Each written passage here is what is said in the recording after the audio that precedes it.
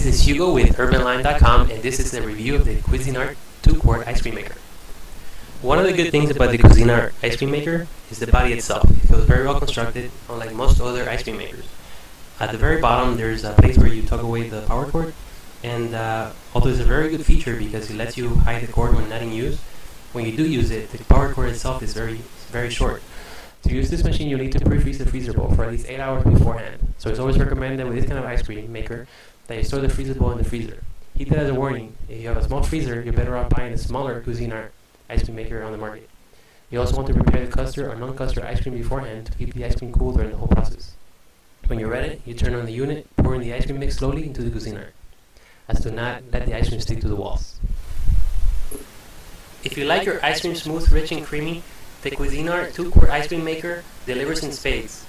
You basically pour your custard or non-custard ice cream through the spout opening at the top, and then as the machine churns, the custard will start thickening.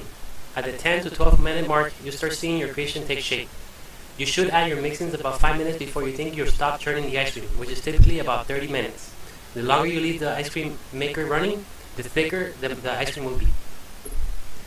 The device is not quiet by any means, but it's not louder than similar devices available on the market. As a matter of fact, here's a video of the ice cream maker churning so you can make your own judgment call on this one.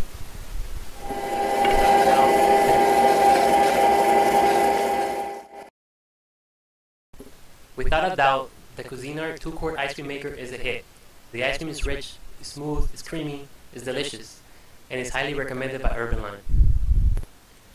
Here's a look at the final product. It's a vanilla ice cream with Oreos in it. As you can see, it's smooth, it's rich, and it's creamy.